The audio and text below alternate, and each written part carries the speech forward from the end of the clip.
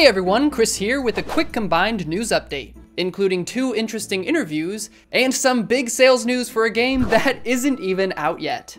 Let's start with the first one, which is that Bravely Default 2's producer Masashi Takahashi recently spoke with Dengeki Online about the development of the game, which is launching on Switch next week. Here are some of the highlights from Nintendo Everything's translation. He was asked if Bravely Default 2 was always slated to be a Switch title, to which he responded, "We learned a lot developing Octopath Traveler, and when thinking about what consoles Bravely Default fans likely own, Switch seemed like the best choice." He was also asked whether the Switch being more powerful than the 3DS helped development. To this he responded, "We were able to make great strides in everything from the graphics to the music and characters to make it feel like a true sequel. Even with all the improvements though, we felt it was important to make sure it still resembled the previous titles in some way." He then provided an example, which is that if you look at the towns in the game, previously they wanted to create the feeling that players were walking on a painting in a 3D stereoscopic view. In this title, to keep that same feeling, they decided to create the town as if it were papercraft. They also aimed for something akin to a model train rather than more realistic when they were designing the fields, to keep the series' atmosphere intact. Lastly, he touched on one thing that was more difficult about making the game for the Switch rather than the 3DS, which is that with the 3DS they had 2 screens to work with. He says, "This time around we had to completely remake the UI from scratch. It took a long time to figure out how to fit all the features on a single screen while not having things look cramped or overly complex." So remember that Bravely Default 2 will launch on Switch February 26th, and you can go check out the demo right now.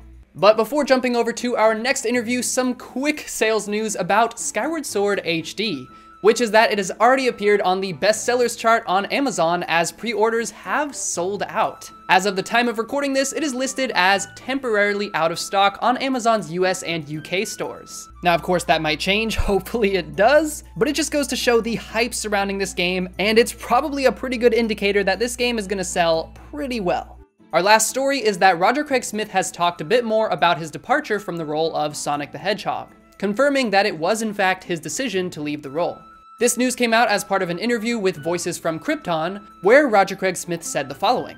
"I think my response would be, it's just one of those things. It's a time in looking at the way things are being handled and the way that you are, where you're at, and what you kind of want to deal with and do. And I found myself going, I think it's time. I think it's time to be done."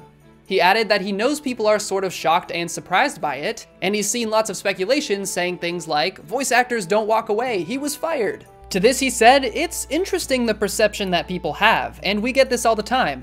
Like, it's amazing how all the experts that are out there that have nothing to do with this industry that make all of these assumptions, you know.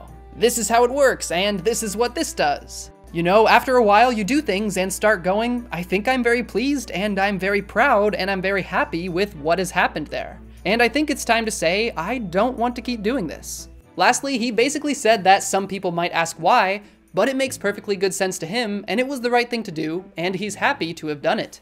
Once again, these highlights come from Nintendo Everything, and you can check out their quotes as well as the full interview down below.